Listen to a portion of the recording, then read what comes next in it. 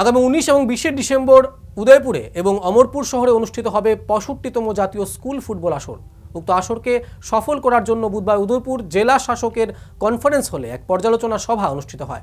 সভায় উপস্থিত ছিলেন বিধায়ক বিপ্লব কুমার ঘোষ, জেলা শাসক দেবপ্রিয় বর্ধন, এমডিসি জয় কিশোর জমাতিয়া সহ অন্যান্যরা। এই আসরকে সফল করার জন্য রাজ্যের কৃষি, পর্যটন ও পরিবহন দপ্তরের মন্ত্রী প্রণজিৎ সিংহ রায়কে চেয়ারম্যান করে একটি শক্তিশালী কমিটি গঠন করা হয়েছে।